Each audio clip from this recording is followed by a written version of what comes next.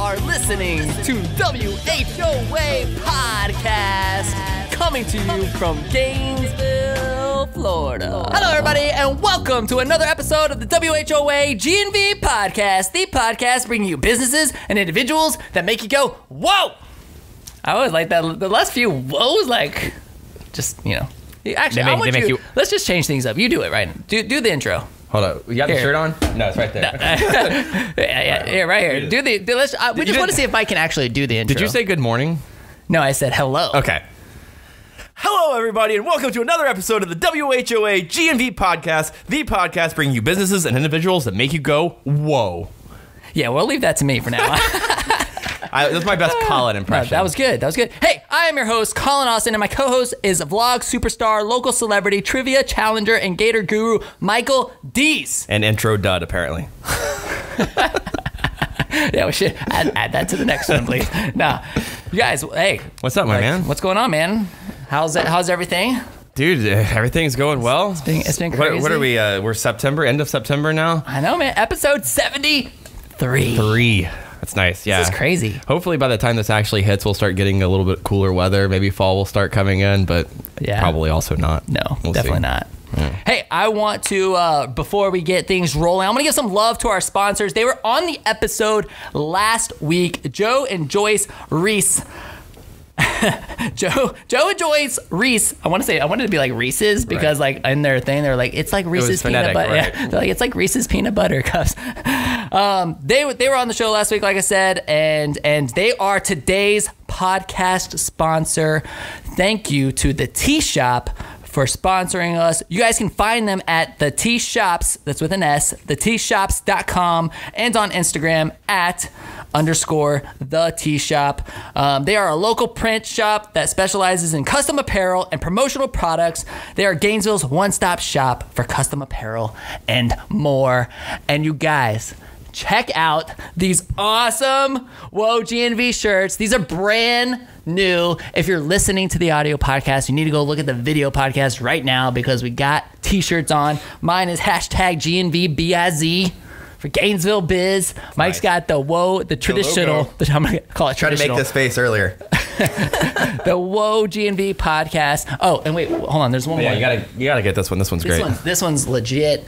Okay, it's got the little emoji con there, like on the front, right? Our little guy. And then on the back says, bringing you businesses. Can you get this? Is it in there, James? Bringing you businesses and individuals that make you go, whoa. Quote on the back. You guys, now they promised me, I'm just telling you, they promised me that by the time this episode airs, the web store will be up on whoagnv.com. That's WHOAGNV.com. You can go buy these shirts. I have no idea how much they cost, but when you buy them, everybody, you support the podcast. We've talked about how much this production costs, and the money will help us keep making sure that it's just going to fund it. We're just going to keep making sure that we can continue to make these episodes, which I'm like stoked about, and the shirts are amazing. They're so comfy too. mad love to the Tea Shop for printing those for us. I'm super, super grateful, and support our sponsors, guys. Without them, none of this is possible. So, but I got a couple more things because remember my nonprofit shout outs and stuff. Right. So I'm doing this right now. So I'm gonna try to bust through these real quick. Hey, you guys, listen up. Foster, Florida they're doing a fundraiser called Make Room. Okay, this is gonna be on October 17th at 6:30 p.m. This is an eye-opening experience into the foster care system from the perspective of those caught up in it. Tables and tickets are available for purchase at fosterflorida.org/events. Lacey and Christy and their families are just incredible people. I love them all so very much. You guys support Foster Florida. Again, that's October 17th at 6:30 p.m. Another one, we had the 7th annual Kick-In Martial Arts Tournament benefiting Stop Children's Cancer. This is Saturday, October 18th at Gainesville Health and Fitness Center. Registration starts at 8 a.m., but the opening ceremony is at 10 a.m. Spectators are absolutely invited to come. My man, Larry Hartfield, dude, he's such a great guy. He has poured his heart into this thing for years. So hit him up for more information. They do this over at Gainesville Health and Fitness Center. So shout out to Joe Cerulli for all of his help in this as well. But you can check it out at Kickin. That's KICKINIT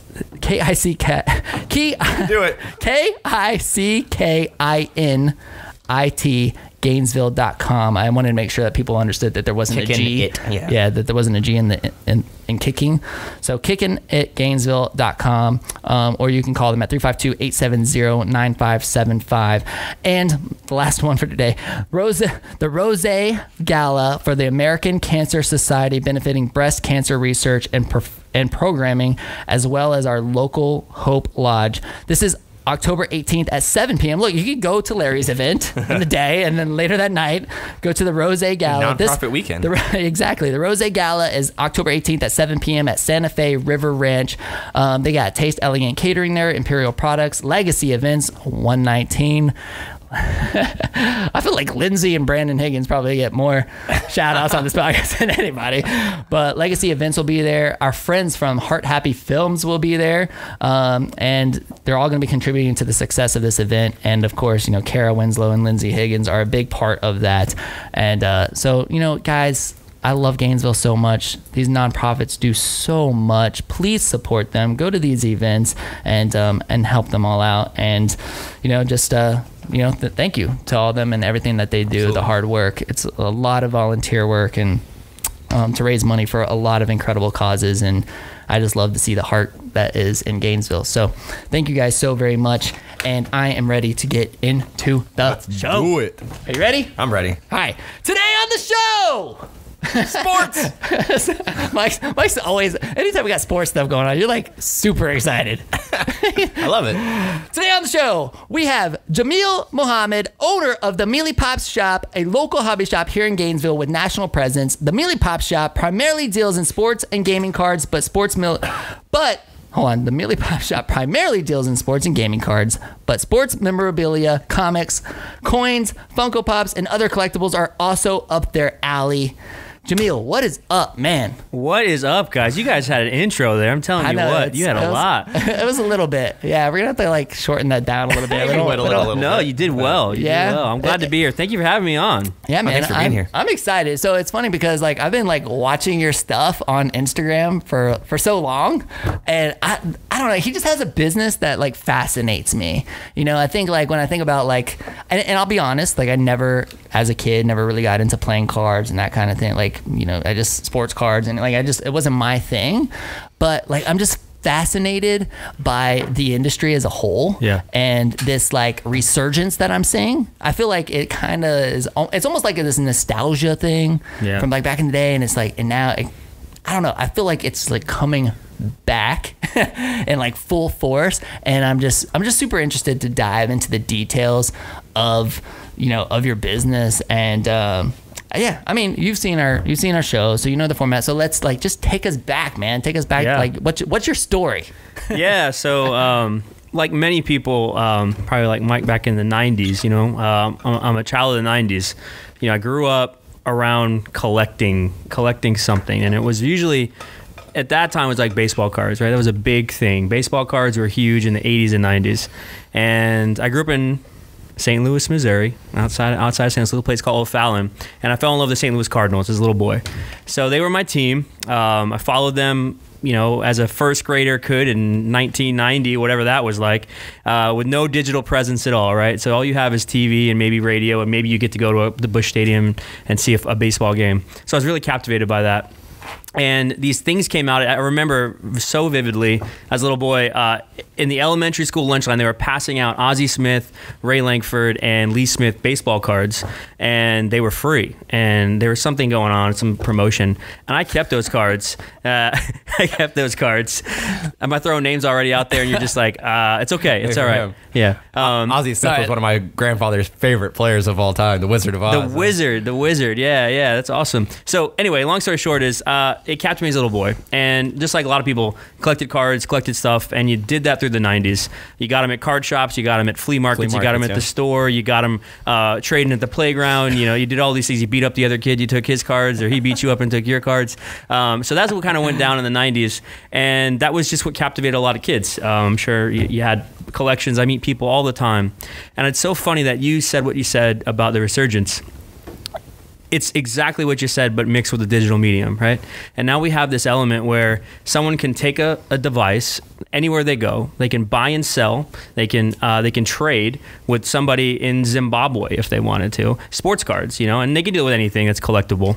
But the resurgence has come back very strong. And I would say right now in 2019, September, we're probably at some levels the same way we were at the 90s. It's just in a very different way. So I'm really excited because we've only opened up the brick and mortar location. We're sitting in about a year and a half now. We got through our first year. Things are good. The lights are still on, and there's toilet paper in the bathroom. So we're still doing all right. But I'm just really stoked to see where this is going like where this is going to go. I think sports cards, collectibles that are cards, are actually infants in terms of the collectible world compared to comics and stamps and coins and other things that you see. So it's really exciting times right now in this business, and can't wait to talk to you guys about it. Yeah, so I mean, you've only had the brick and mortar place for a year and a half. Not even, yeah. It's less. We're up to June 9th, 2018, and then we had our grand opening the 23rd. Percy Harvin, I'm sure you guys know that name. He did our grand opening with us. I can share a little bit more about Percy too, how he's been really cool in the store and his nonprofit. But yeah, I started kind of like what people are doing now. I was side hustling. In 2000, you know, I collected all the way up until high school, and then early 2000s, got out of it, got too cool for cards, got into college, went here, of course, go Gators, 03, graduated in 08 with a master's degree, got a job, was getting money, and realized, all right, I have some disposable income, got back into the kind of card world, and I started doing just the side hustle thing, the eBay life, the Craigslist life, you know, all these things, buying and selling collections, and it just expounded. Just like out of your home? Or yeah, just out of my home. Yeah. I was doing it. My lovely wife, Meredith, she put up with it in the beginning. I wasn't really sure what I was doing in the beginning. I was just buying everything and reselling it. I was making profits. I remember this crazy store. I went to a storage unit. The guy had a video game store, his entire inventory in this massive storage unit, and I just wound up buying it. I didn't know a lot about video games at that time. I knew, like, growing up, Nintendo and these things. I just bought it, and that wasn't huge risk, and I'm glad my wife is still with me. But you know, we took over. We made this room, and it became the eBay room, literally. And I just grinded that room. I was working at the hospital with my degree, and I just fell in love with just kind of this idea of the flip culture, seeing how you could really tap into the nostalgia, like you said, and how it like really resonated in this town. Like, people just love, there's so much energy in this town, and there's so much, like, just everyone has a pulse on culture, right? So like everything that we grew up with, how it's all morphed and changed, and the way people look at collectibles, the way people look at things that, you know, they just put up. I mean, look in here, we have little scooters here, we have little gnomes in here, we have, you know, things that we have, right? I see a gnome over there. He's like pointing out our gnomes in there. Yeah. So like, what gnome? So like those kind of things, right? Gnome. He's a scooter gnome, right? Yeah, so awesome. I love that gnome. I'm sure there's if you went online, you probably find people who collect scooter gnomes. You know, there's something for everything as well. And I think that collecting just taps into something innate with people, and they love it, and they love to have stuff. I loved your post the other day. You put about, it's not about having stuff, and I really agree with that. But I do think that there is an innate element, I think, of especially collecting sports cards, kids and even grown adults. It teaches them responsibility, teaches them how to, like, care for something, how to understand value and worth in a market, which is actually so key. And I don't think people really get that in 2019. They see something online, but they don't really dig a little deeper, you know, figuring out what stuff is really worth.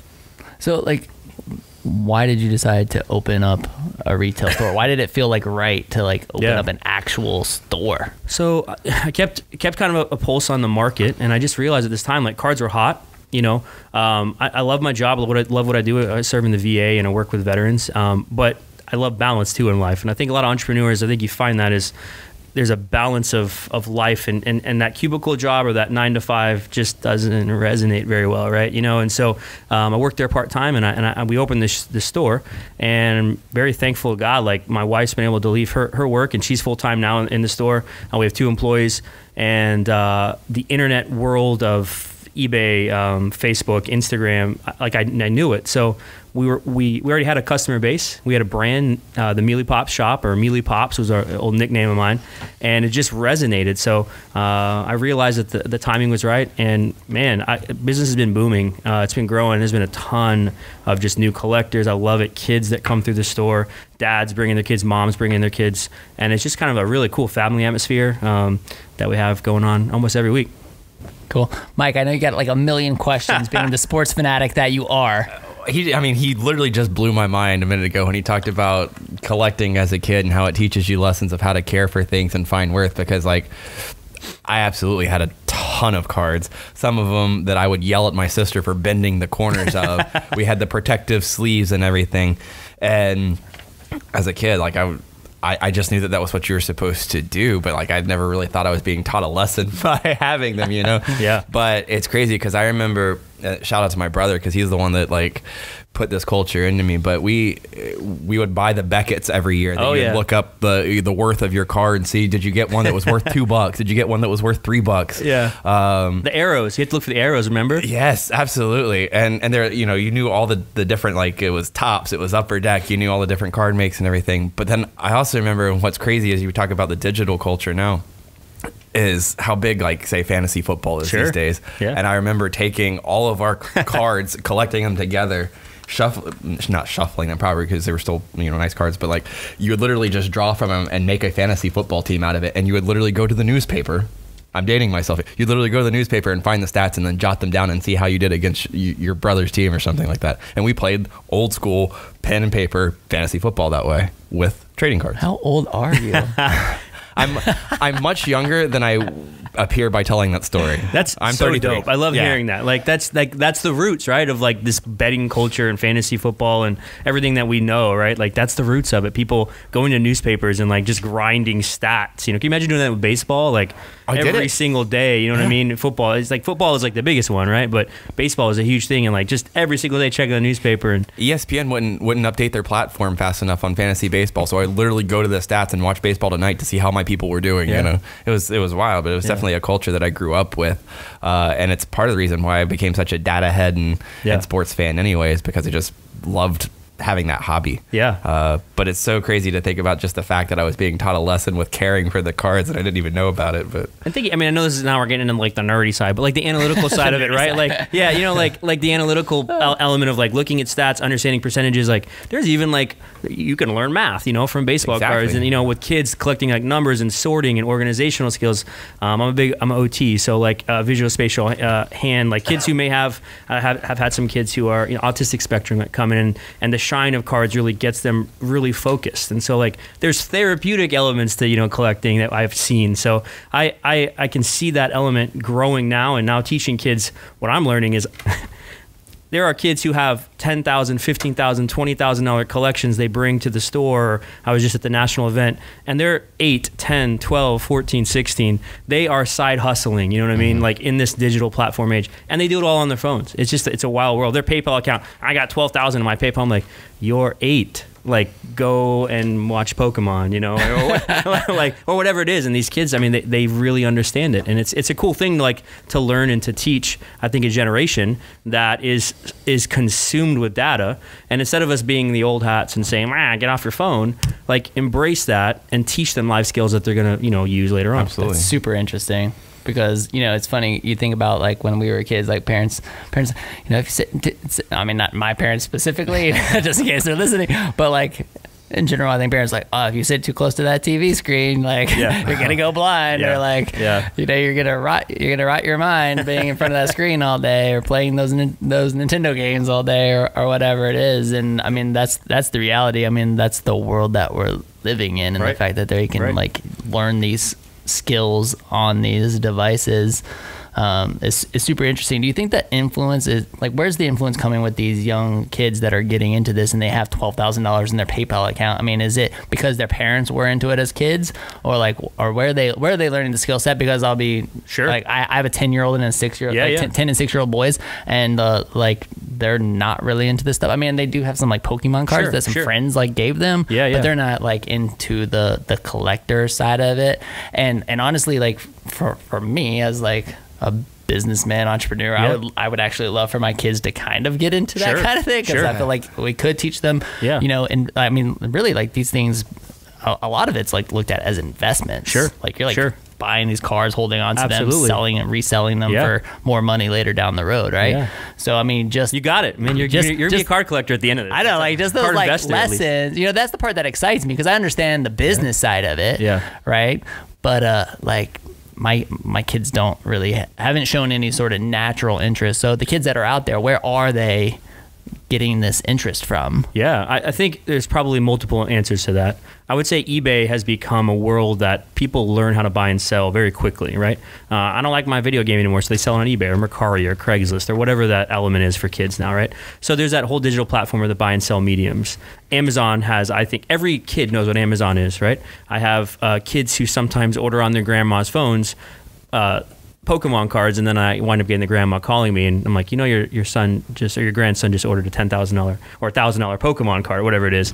Now, you know what I mean? So they know how to do it. They know how to do these things very quickly. So I don't know if it's necessarily where are they learning. I think they've already learned it, and I think they already know how to access the medium very quickly. So I think it's more along the lines of, are they just interested in it? You know, which is scary to think. Well, right? Have you had to deal with those, like with kids buying stuff when they don't have the money? Yeah, definitely. Like, I mean, because I think back to like when we were selling like the like little gas powered scooters and stuff, and like, you know, auctions, eBay auctions were getting sold, and people, you know, I get an email from a parent, I'm so sorry, but my kid placed the order for this and he doesn't have the money to buy it. We're not buying it. Like, well, for your podcast audience, I'm sure there is a lot of people out there who do sell on platforms or e-platforms or e-commerce, and that happens all the time. They're probably just sitting there like hallelujah right now, because like the amount of fickle business that's happening on that scale is actually becoming very detrimental, and eBay is actually losing a lot of business. There's other platforms that are coming out sidelining and paralleling eBay because there's so much of that riffraff that's happening. So it's not just the kid. It may be people who just want to get, like, for example, I'll give you an example. Last week, Zion Williamson, do you know that name? Mm-hmm. Okay, he's all right. Colin and I are on the same page. We're vibing with Zion. Okay, Zion came out. Panini came out with the first Zion autograph cards, and they were in boxes and packs. And the first one got put on eBay, and it got bid up to $1 million or $100,000 in like 6 hours. Now they were all fake bids, but then what that does to a market is it distills and it makes a confusing market for a card that's really worth about $2,000 or $3,000. But unfortunately, you have this like influx that happens. So there are people who will like just bid up something, screenshot it, and just be like, look what I'm doing today, you know, for whatever points that is. So there's this weird world out there that I try and teach people about, where you got to understand kind of market influence, market negativity, things that are not real out there, and really understanding not just one comp, but maybe 18 different comps to understand what a sale is of something. So that does happen all the time, to answer your question. Okay, so this was a new card. Came out last week, Wednesday. New card. So, I mean, where is it I feel like it's going to be very basic business questions, or like, but like, I mean, is it just simply supply and demand? There's only a certain amount of them released, and like, what determine, you know, why isn't it $100,000 card? Like, you know, what made it $2,000 to $3,000? Sure. So hype is a big element, right? So Zion Williamson is supposed to be the next LeBron James. Everybody wants to say that. He's not going to be, I don't think, but he's a great player, and he's incredible what he does. He's going to dunk on somebody this year, and it's going to make everybody go, what? And tweet about it and post about it, and you're going to see that video go viral like this. There's a hype element to sports cards no matter what. Week 1 in the NFL just passed. So Baker Mayfield was supposed to come out and be the next Joe Namath, and he actually had a faceplant. So now Baker Mayfield's kind of taking a dip in his stuff, and Lamar Jackson's gone up. So these elements of hype are huge. The other element is supply and demand. They make a limited run in cards. That's the difference between sports cards in 2019 and sports cards when Mike and I collected in 1991. They made millions and millions of cases. There was no internet. Nobody understood how many there were. And so there's just too much supply and not enough demand. I have buddies of mine that just literally throw those boxes away in fires now, and they film it and they just laugh because there's so much of that. It is really crap. I mean, it is. It's what it is. There's no use to it. But the cards now are limited, and then they're maybe out of 5 or out of 1 or out of 10 or out of 99 or a short print. And so that really spikes the value on some of that stuff. That's why I tell people in our store, they come in, I'm like, you know, you could buy this box of Bowman baseball and pull a 1-of-1 card that's worth $50,000? And they're like, no way. And I'm like, you could. If the card is in there, you could walk out of the store with that today. And that's what's happened, I think, and that's drew so many people back. The Mike Trouts in baseball, the basketball, it's been Luka Doncic this past year, or the year before that, you know, maybe it was Donovan Mitchell or Jason Tatum. Now it's, of course, Zion and John Morant. So there's always these rookies that people are following and they want the best card of. It's like a chase. It's like a Willy Wonka golden ticket in a way, right? Yeah. They're so how many of it. those will they actually make? So there are 1-of-1s that are like seen as that golden ticket, where there's only one. There's out of 5 or 10, and they're all by brands. There's different brands of cards: Upper Deck, Topps, Panini. These are all brands that make them. Yep. But not going into all the nitty gritty, but there are specific brands that have those kind of cards that people just chase after. So that was always the confusing thing about collecting then, I thought, was like you could have a Barry Bonds, a Mark McGuire, somebody like that was a Topps silver, whatever, I don't know. Yeah. And it was worth 10 cents. Right. And then you could have another Mark McGuire card, same year, same uniform, different card, and it was worth a lot more money. Exactly. And it was just like, well, why is this one, it's not printed on gold. Like, why is this one more than this one? Usually, in that era, it was by word of mouth, and the Beckett magazines would say the print runs were less or they were more rare. And I think that's with anything, right? The more rare something is, the more value you attain to it, or you attest to it. With cards now, we know that the print runs are this, so we do know the rarity right off the bat. Before the products are even released, they know this. So the companies have done a good job with, I think, making and creating a buzz and a hype around cards. And I just call it Zion Mania because in basketball, it's great for our shop. I'm probably going to sell out of every basketball product for the next 3 months. You know what I mean? Just because of him. And he'll never play a minute in the NBA while you do. Right, I mean, exactly. I'm not saying he won't play. Yeah, no, yeah, before he even plays. Before he even right, plays, and that's right. crazy to think, right? So, and it just to bring back just the idea of, like, you were talking about your kids with Pokemon. So, Yep. I think it was 2 or 3 days ago, a card that could have been pulled out of a pack at Walmart or our store was graded, and that's another thing I can tell you a little bit about more, is that grade cards now based on how mint they are on a scale of 1 to 10. And a Charizard, so this is all the kids out there, sold for $10,000 on eBay auction, and it was paid for just recently. So that goes to show that there's a value to Pokemon. These are things that kids can collect and can resell. Now that was it was a prime graded example, a 10, highest out of it. But the base card of that sells for $800 right now. Like, a kid can open that of a Pokemon pack and then actually have $800 in their hand, right? So, like, it's crazy the market that has created, you know, with all of this. It's all cards, right? It's Pokemon, it's Yu-Gi-Oh, it's sports cards, it's non-sports cards. Marvel has cards too. So, I mean, it's literally everything you can put your hands on, and people consume it. Like, what's the likelihood of that happening, though? Of a kid pulling one of those? Like, I mean, what are they going to have to spend? If I bring my kid in there, they buy... Yeah, like that card, there's packs sell for like $12, $15, and they could buy one, and it's probably like one in every, probably like 400 or 500 packs. Okay. So it's not necessarily unattainable, but again, it's one of those kind of odd things that you look at. Interesting. Yeah. So does something like when major things happen in sports, let's take like... all the stuff that's been happening with Antonio Brown, for example. You did hear about what just happened. News broke today. There's more. There's even more news. There's brand new news. If you drafted Antonio Brown, you're not winning anything this season. Yeah. That's basically what's about to happen. The Patriots just lost $10 million, I think. Yeah. Okay. Michael, fill us in. Let's hear it. Okay, go ahead. What happened quickly? He was accused, and I'll say accused, of sexually assaulting his trainer, and that just came out today. Okay. So this guy. Okay. So my question is, you know, I'm assuming there's Antonio Brown rookie cards, rookie autograph cards. What does that do to the value of the cards? Anything? So it's a great study. The last 72 hours of him from leaving the Raiders, right? Probably dropping. I'm free. He's like literally flying out of his backyard. Yeah, exactly, right? Dropping 50, 75% of their value to being signed by the Patriots, now going back to their original value or maybe even doubling, and then now, again, probably dropping. So in 72 hours, you could have seen literally a roller coaster ride on buying a card for $50, $100, going to 20, then back to 100, and then back to 20 over 72 hours. And that's literally the marketplace that we live in. It's like the stock market. Yeah. It's all these factors that are happening. But here's the crazy thing about that, and sorry to interrupt, is it's not regulated. And that's why I think so many people are drawn to it, because there's no rules. It's just kind of everybody feels like they have their hand in it. They make trades with people. They grade cards. And that's what I think there's a lot of just everybody is drawn to it, right?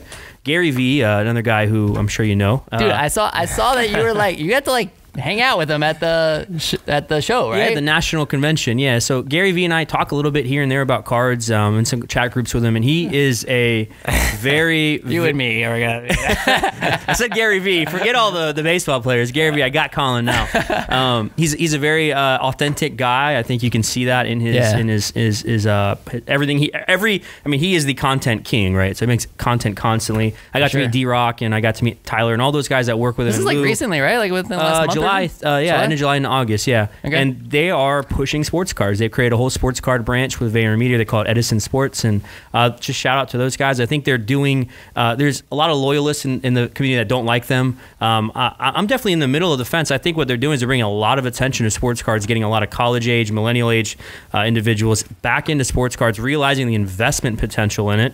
And he did something last year where he started investing in Giannis Antetokounmpo. You guys basketball, right? His PSA 10 rookie Prism card, which is kind of like when you ask questions like that, I'm just gonna shake my head. Yes. That's okay. Have you heard the Greek Freak? The Greek Freak. The Greek Freak. That might help. Yeah. Yeah. Just continue to head nod. I'll just keep nodding. This is Michael's episode. You guys keep talking. I'll be here. He bought a bunch of them, and the cards went from 150, 200. By the end of the season, when MVP, they were selling for $800. So he literally made $250,000, I think, just on investing in a card. And now again, was it market manipulation? I don't want to say that. I think he was just buying and telling people what he was buying. He's being transparent. Other people started buying, and his card just went up. And so, like, you could have bought when Gary Vee was buying them at $200 and made $600 in 4 months. You know what I mean? It's gonna be like, is he gonna be like the Warren Buffett of that world, where people like watch what Warren Buffett buys when it comes to trading and stocks, and then like, oh, because he's buying that, I like. Go buy, right. buy. Could be, yeah, it could be. Know? I mean, and again, like I talk about the regulation, why not? I mean, there's definitely people, and he's a good face. He loves sports. There's other guys like him as well in the world. StockX, you guys know that? StockX, the big sneaker brand. They're like the sneakerhead website. They're getting into sports cards. They're actually selling sports cards now on their website. PSA 10 rookies. They've asked me to be one of the initial sellers to get involved with them, and so I'm going to be involved with that. And I'm watching and seeing this world grow into and permeate into our culture. Like, it's no longer like you go in our sports card shop and there's Bill, he's opening a box and he's trying to buy your rookie card that you pull out of a pack for $10 or whatever. It's like an entire generation of people, and they come in all shapes and sizes, collectors do, and they come from all backgrounds and all ages, and I think that's why it resonates so well.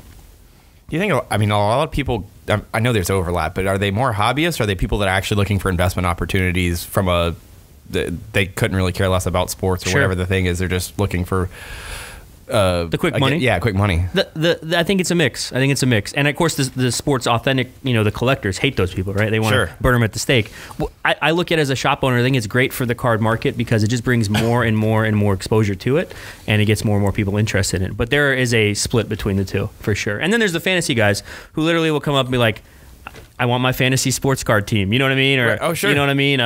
Somebody might come up and say, Josh Jacobs from the Raiders got me some touchdowns last night. You got a rookie autograph for him? I want his card now, Yeah, so the NFL, put in there. The NFL had to take down the Chinese jersey markets because people would just buy jerseys of their fantasy team players. Yeah, I mean, it's been the hobbyist in that is crazy how much money there could be there if the brand's done right. And like you said, there's some things that just aren't regulated, at least not yet. So yeah.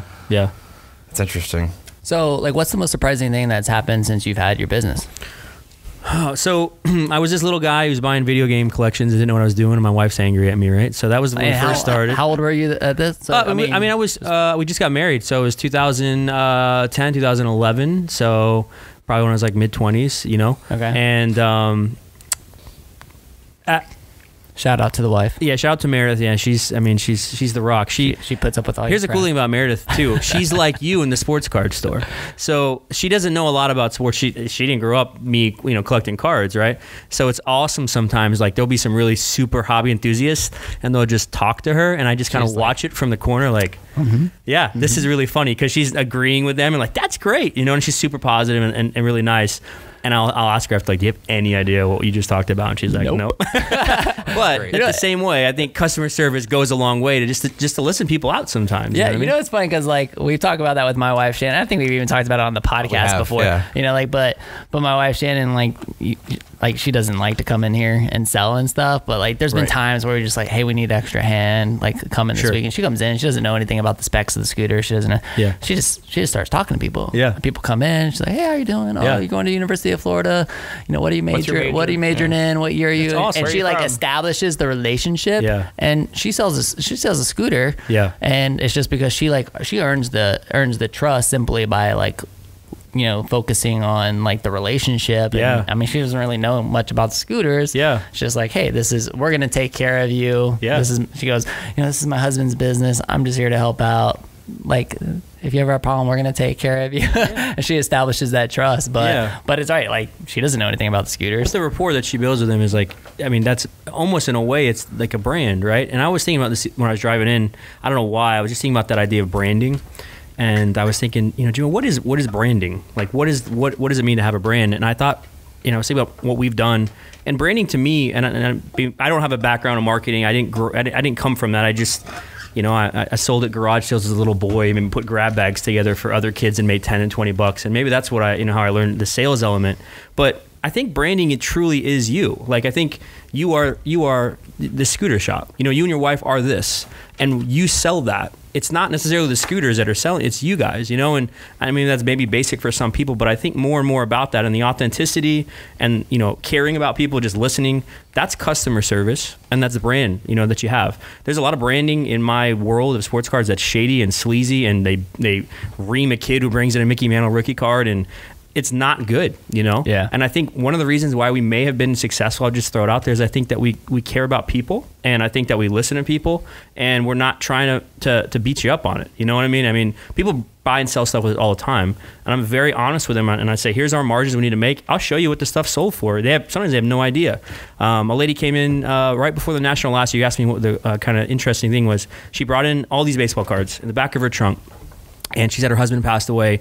And I was like, I'm sorry, ma'am. And she brings all these cards out. They had all water damaged. And I was like, honestly, there's like nothing really of value here. But I didn't say that to her. I took it in. She said, can you look at this and make a donation to this nonprofit?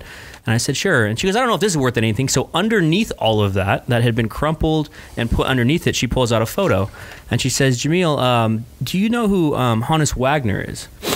Okay, yeah, Honus Wagner is like one of the biggest names in baseball history. And she says, yeah, my grandfather played basketball with him at Carnegie. I said, okay. So she hands literally me this photo that has now been ripped because it was under these boxes. She goes, do you think any value to this? So it's one of the only original Honus Wagner photos that he's ever been photographed in playing basketball, number one, because he was a baseball player. He played basketball in the offseason, and she had no idea what it was. So I just said to her, I said, look, there's some value here. I don't know what it is. I'm taking it to National. We sold for $1,800. I gave her $900, and we split it. It was one of these things where she was like so grateful for that. That's cool. And again, we made on that, but we helped support her nonprofit, and she had no idea what that was. Could I have bought that for $10 or $20? Of course. Of course, right. I don't want to do that. Right. And I think in business, you got to be very careful in that. Once you start doing that and you start going down that road of lack of business integrity, people are going to find you out. Yeah, brand is reputation. Absolutely.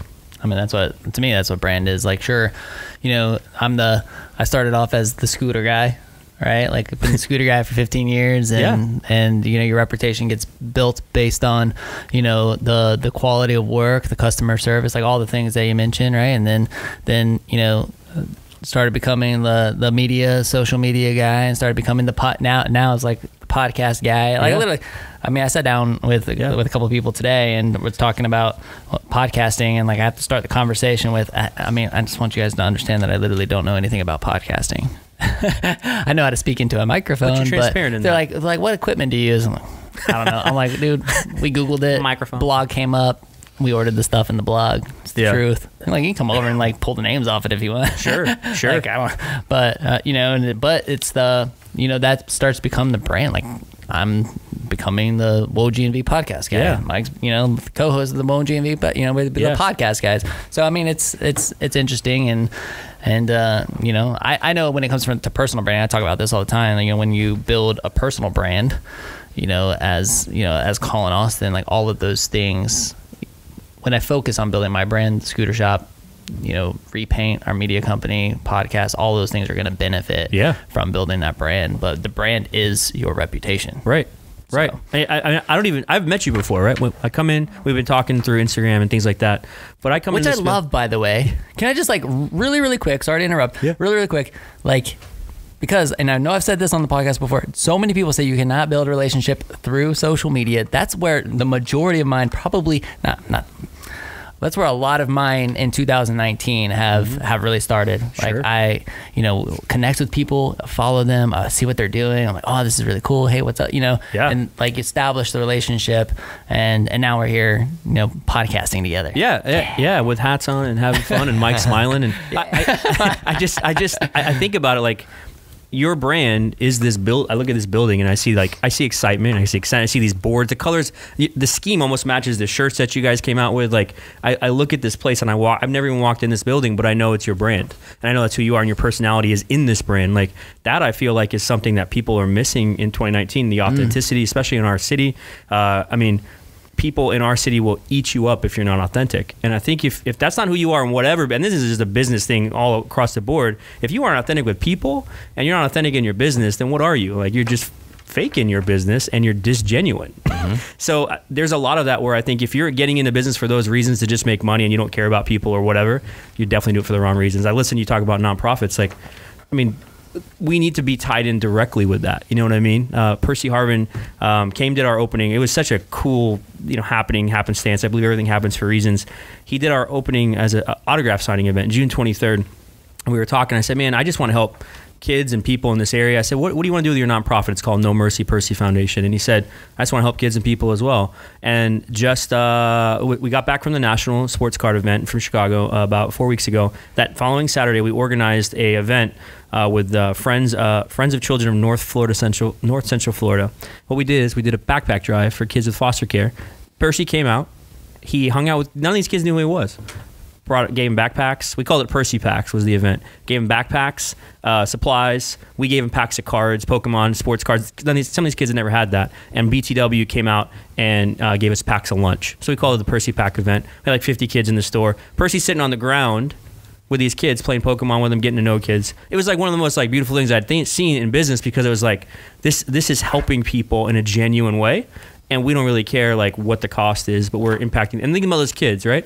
Maybe one of those kids one of the kids I remember, that same box I had, pulled a Percy card out of it and was like, is that you? And autographed it for him. It was one of these cool moments, like really cool. You just create these memories for these kids. And that's what I hope our shop is. It's a place where you had those memories as a kid. I did as well, where there's genuine, authentic branding, and people might remember MeelyPops, as that shop where it was safe and their kids had fun and maybe they learned a few things and got some good cards. It needs to be brought, I think, more to the attention is what are we doing in business beyond making money, right? So of course. Yeah. I feel like it's, that's the purpose, right? Sure. Like it's funny because, and even talking about Gary Vee and some of the things that I've heard him say multiple, it's like, well, your purpose could be money. It's just the wrong reason. And I don't think you're going to be nearly as successful with that being the purpose. Yeah. You know what I mean? Yeah. Those of us that have more purpose behind what we're doing every single day are the ones that are going to be truly fulfilled. Sure. Right. And I believe that with all my heart. I said that to him at the event. We made a deal. I sold him cards, and it was funny. We've been working on this deal. He's big on basketball. Did you hustle him? A little bit, and he hustled me back. He hustled me back a little bit too. It was good. Yeah, I'll have to ask him one day later maybe what he thought about that. But I saw him. Just the element of being there and selling. He actually said to a lot of people, like, I could just quit everything right now. I love this. I love selling cards and meeting people and doing this and buying and flipping it. Like, it does something to me like nostalgic, and I just love this. And to hear the outside perspective is right. Like, this is a big time CEO of a major corporation. What the heck is he doing here? Right. Hustling baseball card, or basketball card, or whatever. Exactly. Sports cards. Yeah. And it's funny. I don't know if you know, Topps has a set of him now. Topps made cards of him. They put his autograph cards in the set. He's actually got these wine cards that have baseball players' autographs on them. So he has like some of the rookies, Tatis Jr. and some of these other guys. I like how I look at him when I start saying these names. Sorry. I know who you're talking about. That's fine. I don't take offense. Sorry, I need to not do that. Sorry, Collin. But he it's been made great, this, folks. I'll see you. He made this set with Topps, and it's really cool to kind of just see his stamp on it. Now, some people may not like that. That's fine, but at least he's doing something he likes in his business, and he's putting it out there. So, whether he gets crucified for it or not, like, at least he's doing something that he likes and he enjoys, right? Well, and I saw somebody opening like one of the packs that he has, because I guess he has his own like golden ticket in there or something, and if you pull one, then you can go sit with him in a box at a he had like game 5 of that. And like and then you know, and I saw somebody who reposted the video like, oh, I pulled it, and Gary V like congratulated him and said, so are you gonna resell it or are you coming? You know, and like, and it's funny because Gary Vee just like respects that the guy might actually like hustle it and like flip it. The same thing with the shoes. It's, I mean, exactly. It's just super interested. He's into that game and stuff, and I don't know. It's really, really cool. But the guy definitely lives, you know, his passion doing what he loves, whether or not it makes money sense from a financial standpoint or not. You know, that's really, really cool. And you're a Cardinals fan. My favorite Gary Vee story is the Colton Wong story. I don't know if you know that. He found that this, I guess, a guy that he wanted to, you know, sell his media services to, the CEO of this company, had tweeted something about a Cardinals game. Yeah, as a chief marketing officer. Yeah, tweeted something about this Cardinals game, that Colton Wong was his favorite player. And so Gary just starts like researching, you know, Colton Wong and the Cardinals and stuff like that, and then starts DMing this chief marketing officer. They're just tweeting with him. Yeah, or like, I mean, it's a story like he's just going, you know, he's talking about like establishing, you know, not, you know, jab, jab, jab, right hook. Right. You know what I mean? Like don't like go in for the kill right away. He like, you know, basically starts following this chief marketing officer of the company, goes back and forth just in tweets, picks up, you know, sees that the guy's like, just like listening. He's just listening, sees that the guy's talking about Cameron Wong, and like, then Cameron Wong, you heard that? Yeah, that was good. That was good. No, keep it going. Keep it going. Cameron. And then like, what am I doing here? This is great. I love it more than you. I promise. Because I beat up on him so much. But what ended up happening? Oh, Gary basically, because of that, picked him up on his fantasy baseball team. Yeah. Right. And then messaged this guy. I was like, I hope you're right, man, because I like picked this guy up on my fantasy baseball team, and that established the relationship. Right. And weeks later, you know, Gary says that it led to them doing like a $4 million deal. It's like some crazy deal, right? Between a CEO, CMO, and you know, they finally connected, and you know, it was jab, jab, jab. And you know, whether or not it would actually have led to something, he doesn't know, but he just gets on there and establishes the relationship and provides value. I mean, it's cool. It's neat. But is he close to buying the Jets yet? No. He's not. They didn't look so good. But he'll tell you that he's super patient, man. Yeah. He's super patient. So I don't know. I can't wait to see him as the owner of the Jets. It's gonna happen one day. It will. Actually, it will be super cool. Yeah. It will be super cool when that day happens. Yeah. Because like when he says it, like you just believe it. Yeah. I'm just like, dang, dude, like this guy's just like so laser focused, and then it's funny because he doesn't seem laser focused. Right. You know he's laser focused on that, and then he doesn't seem like, because he's got you know, this media company, baseball cards, wine, like, you know, it seems all over the place. But I think one thing you watch, and getting to watch, you know, people like that, you know, I think sometimes you and I, we get entrepreneurs start to think, I need to be that, right? And I'll be honest, like, I don't think that guy sleeps. Like, he's messaged us in our message groups at like 3 a.m. and I'm looking, and then he says at 6 a.m. he's talking about sports cards, and I'm thinking like, do you sleep at all? Like, you know what I mean? But that's not the lifestyle that I want necessarily, right? But at the same time, I can still apply some of those principles and grind or do whatever I need to do in my business model. And I think sometimes I meet people and they look at that and they say, well, I need to be like that, and they try and mirror it. And I'm like, well, you're not being authentic now. Now you're being someone else. And in business, if you don't have your touch on things, right? If you don't have, like for me in our store, I might spend more time talking to people in the store about what they like or their school, like, you know, maybe like your wife said, you know, what are they majoring at UF? Just getting to know them, and they may only spend $5 in the store once or twice, a couple times a month, or they may just want to come and hang out.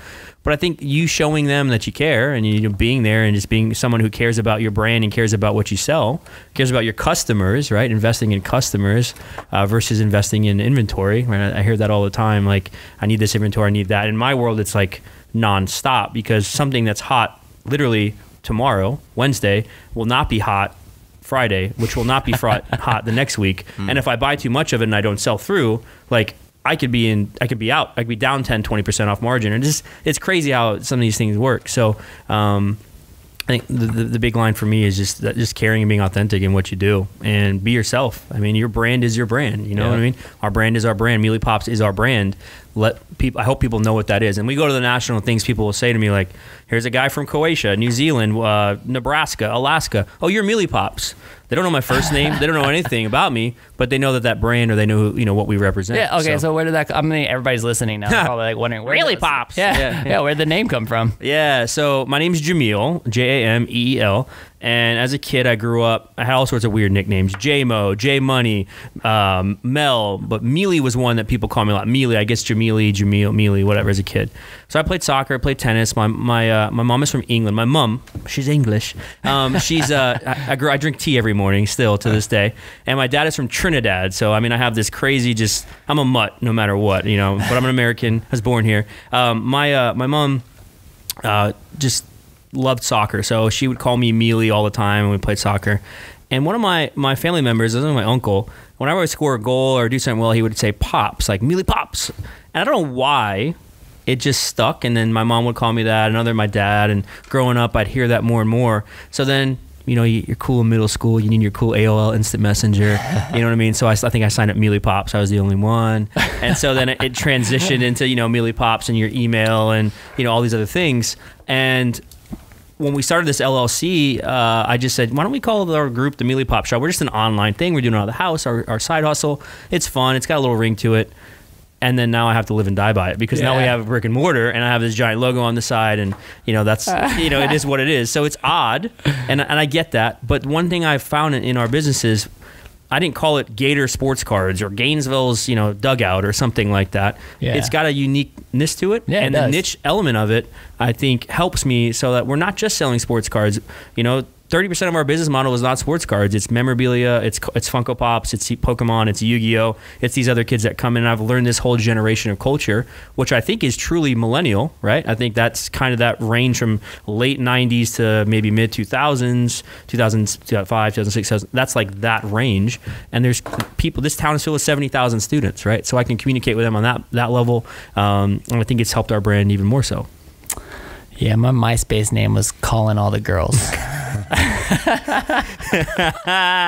James pulled up a good picture when we were doing the photo shoot that I was like, this is the caption. It's Collin all the girls. Collin, Collin. Yeah. Collin. Oh, yeah. Collin all the girls. Did it work? Rebecca's no. Rebecca's like, oh my goodness. Hey, man. Let's just move on. Let's not even touch it. I don't. Yeah. Come on, man. So you brought some stuff with you, sure. man. I mean, I brought all what'd you bring? stuff. What'd you bring? So I gave you guys a box, and there's some gifts there. If Mike and you want to look at, that's just all Gator gifts? Autograph cards. Yeah, Gator cards in there. What? That little card, and you can keep them or give them out or give them to people that come through here just to enjoy it. I threw some Pokemon packs in there for your kids. Yeah, dude. Yeah. So they can enjoy that. You can have the Pokemon ones, and I'll take the Gator now. Stop it. So I brought some. This is like my kids will love this. This is not the big dog stuff, but it's better stuff, and I'll just kind of show you some stuff, and we can talk a little bit about this because I think this can help understand the market as well for kind of cards in general. So we got about 10 minutes. Yeah. So what do you want to see? What do you want to see? Sports, Pokemon, football, baseball, basketball? Just a little sample of all of it. Yeah, all right, give cool. us a little sample. So here, I'll pass this one over to you. For everybody who's listening, this is Babe Ruth, man. For everybody who's listening, you're going to have to go check out the video podcast because this is going to be legit. Check that out. That's a legit, authentic Babe Ruth autograph. Wow. Big cut, bold. It looks like it was signed a couple days ago. Probably worth $8,000 to $10,000. No way. Yeah, here's your boy.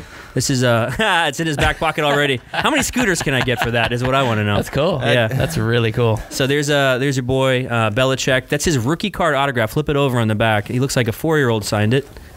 Hold on, that's his legit. His signature? legit autograph when he was a coach with the Browns. If I hold this up, do it over here. Yeah. All right, you see that? We're zooming in. Yeah, you can get the front of it if I do that. That's really cool. Belly. So what's that worth? $1,000. Okay. Yeah. This is the most iconic card. Ken Griffey Jr. Ken Griffey Jr. What brand is this? Let's see if Mike remembers. the diamond logo is upper deck. Ah, yes, nice. 1989 rookie card, Ken Griffey Jr. This is a PSA 9. It means it's a the card means it's a 9 out of 10. The sweetest swing in all of baseball. There you go. 9 out of 10. Yeah, so it's graded by a company that's reputable, and that's actually where the market now is grading cards. So they look at the condition of these cards. That's a PSA 9. A PSA 10, that's worth like $600, but a PSA 9 is like $100, $150. Mixing it up here. This is the Pokemon world. This is Charizard. I always tell people Charizard is the Mickey Mantle of sports cards or Pokemon cards.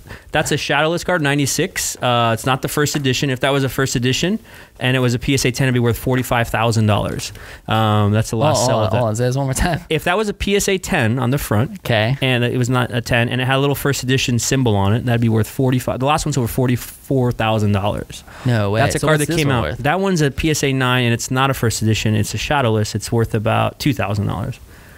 But just to show like the world of cards, right? Dude, like that's crazy. A card that came out in '96. You know, that's not too long ago, and it's super cool. It's just worth a lot of money. I like this card too because you can just see how young he was in the suit he's wearing and how ridiculous it looks. That's a LeBron James Topps rookie card, first edition. It's a 9.5. That's a Beckett 9.5. So Beckett grades cards now, Mike. Okay. And they are a big player in the world of grading. So that's probably worth $500, $600. I got more here too. This guy's going to the Hall of Fame next year. This card he knows too, I'm sure. You know that card, Mark? That's a 93 Jeter Topps rookie card. Wow. Derek Jeter. Number 2. Yeah. If you've ever seen Will Ferrell's Boston skit, you go look it up on YouTube. Derek Jeter. He just like says that 80 times. That's a PSA 10, so it's a perfect card, right, according to their measurements, and it's worth about $100, $150. But like that card, he gets inducted to the Hall of Fame. PSA stands for what? Professional Sports Authenticators. Okay. They do comics and stuff. They grade cards. Shows you how much I know. Yeah, it's good. The red label. I'm trying to clarify this for all of our listeners out there that have no idea what we're talking about. You're doing great. And so I brought also something here too, a little small sample. This is a baseball that's been authenticated by a company called JSA. So JSA is an autograph authentic company. So that's actually what's called Mickey Mantle. A pearl, a ball. It's a very white, clean ball. Mickey Mantle autograph baseball. Really, really cool. Really hard to find. Mickey Mantle, everybody knows his name from baseball folklore. Dang. So there's just a few. I didn't want to show everything. So what's something like that worth? That ball, because it's so clean and the autograph looks so nice, probably about $800 to $1,000. Yeah, but some of the other ones that you find that are $400, $500. There's a lot of fake Mickey Mantles too.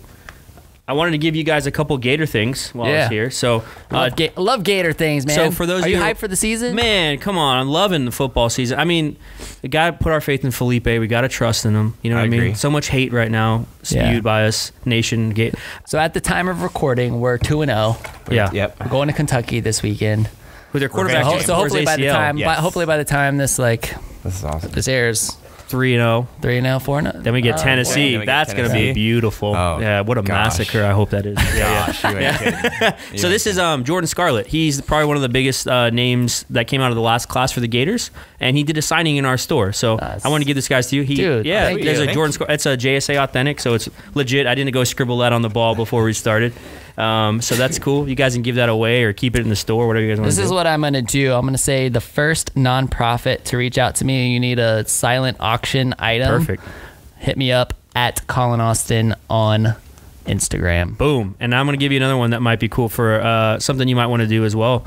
So this is a Percy Harvin autographed JSA authentic helmet, old school, or this is the speed helmet. But what's unique about this is you can see on it, he wrote his little insignia, No Mercy Percy.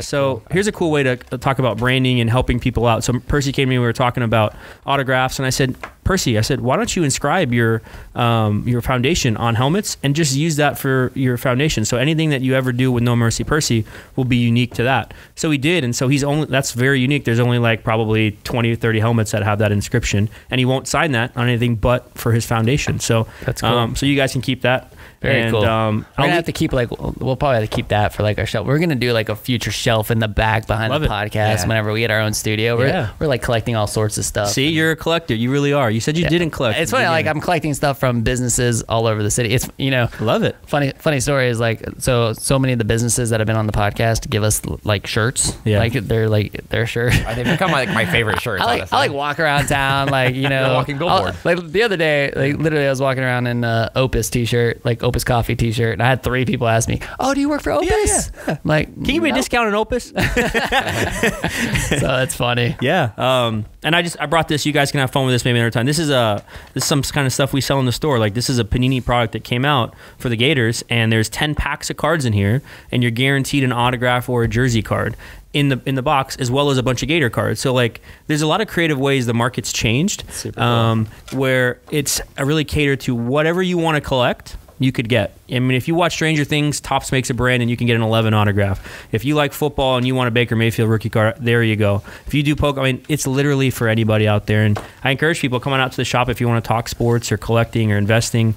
We're definitely always willing to do that. Yeah. So what would you say is your most prized card or memorabilia or whatever you got? It's a good question. I mean, so when I decided to build this shop and create a brand and, you know, take the step, I kind of had to move stuff to start the business, right? I didn't want to be an under. So we sold a few things. One of the things I probably wish I could have back is the George Washington autograph that I had. That was a PSA cut, legitimate first president George Washington autograph. That's gone. I sold some other basketball cards that I'd hold on to. I have a couple that are in security deposit. Michael Jordan dual signed Tiger Woods piece that I really like right now. It's Michael Jordan doesn't sign a lot of stuff because of licensing things, and I could bore you with that talk with LeBron James and him. But there's some other stuff that I've just had that I just like over the years. I did sell a Pokemon card last year for $15,000, a Charizard, one of the similar ones that you had. I mean, it's just crazy the market and what we have come through. We had a Mickey Mantle signed. I had it just recently. It was a Gator program from the 1970s when George Steinbrenner used to bring the Yankees to play spring training here in Florida Field. Not at the Swamp, but at the baseball stadium. But it was really poorly conditioned in the 70s, so there was like lumps in the field. So they only did it for 2 years. And I actually have a Gator signed scorecard with Mickey Mantle's autograph on it. So that was pretty cool. That's cool. There's stuff like that comes through all the time. Well, very neat, man. This has been fun. Mike, any last sports questions or what you got? My mind just goes so far. Like, it's just in 1,000 different places. I could talk sports forever, especially when it comes to collectibles and stuff like that. All right, well, definitely save a couple for the side hustle. You know, we got the side hustle for our Patreon people. Patreon. So like, help us out, subscribe. All that money goes to funding the podcast. Love it. Yeah, that's awesome. What you got? You got one more thing? No, we're good. We'll save it for the side hustle. All right, we're gonna save it for the side hustle. Watch the side hustle. Save it for the hustle. Watch the side hustle. Let me just double check. Make sure. Is there anything else? Well, how about this? Where's the store located? Yeah. Website, all that kind of stuff. Thanks, man. Yeah. So eBay. Yeah. So our store is actually the old Santa Fe bookstore. Okay. Remember that on 39th Avenue? All the crazy sketches and stuff they had on the windows. So we're right off 39th Avenue here in Gainesville. If you're right on if you get off the interstate, you could probably throw a football and hit our building. It's right behind Walgreens and Sonny's, right there, 3700 Northwest 39th Avenue. And we have a shop. We have 2,000 square foot. It's filled with all sorts of fun stuff. Come on anytime. We're open right now Wednesdays to Sundays, but we are looking to open up on Tuesdays and later on in the fall. So it'll be Tuesday to Sunday eventually. And we also do something that I didn't get a chance to talk about too much, but we do something called breaks. And it's a new way of collecting. So when Mike and I used to buy baseball cards, you bought in packs, and you'd hope to get a card or whatever, and you'd get a bunch of cards maybe you don't want. So we do something now that's really revolutionized this whole game of sports cards, where you might open up 12 boxes, which is a case of one product, and people will buy into team spots. So they might buy the Braves, they might buy the Cardinals, they might buy the Yankees, and they sell through a break that way. And what happens is we stream it live. We do this every Wednesday night and Friday night on Facebook. And what they do is actually we open the cards live, and you take that stuff home, whatever you get for the team you bought. So you get just what you pay for. But the crazy thing is, we might, like a week ago, some guy, we did a basketball break, he got a Zion autograph. He sold for $5,000 the next day. Damn. So things like that happen where there's big pulls as well, but you're also getting cards that you like as well. So that's a new way. It's called Sports Card Breaks, where you break down an entire case of cards. You do it in about 45 minutes. It's all live. People are watching. It's a lot of fun. Is it like in a private group, or is this like through your so we have a public page? So like, the public page we have is on Facebook. You can find us. Just look up MeelyPop Shop on But is that Facebook. where you're doing the live breaks? Or? So we don't do it. We have a private group. You have to apply kind of to get into it. And the reason why we do that is because we were having a lot of problems with like lots of people joining in our live feeds that had no idea what we're doing. They're like, hey, do you want to buy this? And, you know, all these things. And I'm like, all right, this is a break. I need to focus on, there's all these things going on. So you could just find us. It's MeelyPops Breaks on Facebook. We're going to eventually dual stream on YouTube. Instagram, Shop MeelyPops. Twitter, Shop MeelyPops. And those are the biggest platforms. And something that I didn't tell you, Colin, is we may be doing a podcast down the line. So sports card specific podcast. So looking forward to that. I want you on as a guest because I want you to have Mike because he obviously knows way more about sports than I do. We'll have Colin on to open up some he can do the intro. Cards. Yeah. Rebecca, she let it out. She's over in the corner just laughing. Let it out. I gotta have fun with you it. guys. Yeah, and we have eBay. You can find us. Our eBay ID is literally MeelyPops. We have a website, shopmeelypops.com. So we're on every digital platform. Just Google MeelyPops and you'll find everything. Dude, it's it's so interesting. I mean, we could have like dove way into that way more, but just like you said, like the digital age, right? And the fact that people can like get into these private Facebook groups and like see this stuff happening. It reminds me, of Brooke Newell in one of the very, very first episodes where she's like in a private group and selling clothes, and like I'm just like, dude, it's like fascinating. Huge. So we'll do that, and we'll do a follow up. How about that? Yeah, no, definitely. I look forward to that. That's going to be a huge fun part of all this. Yeah. You guys are doing great, man. It's awesome what you guys are doing for Gainesville. So thanks, and no, man, thanks for coming on. Like we really appreciate it, and thanks for the gifts. Like this is awesome. Like, I mean, especially the $10,000 Babe Ruth card. Though. Oh yeah, I thought you already pocketed that. That was awesome. Really appreciate that. That's gonna help. That's definitely gonna fund the podcast. That's definitely take it. So we appreciate MeelyPop Shop closed for no longer in business. Yeah. Go see Collin. I love it. Hey, man, thanks again for being here. Appreciate you guys. World, thank you so much for listening. This is the WHOA GNV podcast, the podcast bringing you businesses and individuals that make it go, whoa. We will see you later.